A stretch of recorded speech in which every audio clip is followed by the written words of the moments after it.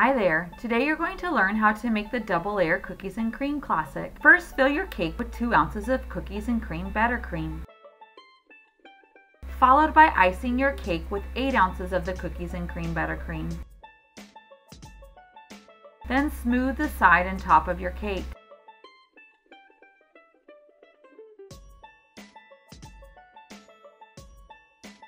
Next, pipe the bottom border with fudge icing using a number 22 star tip.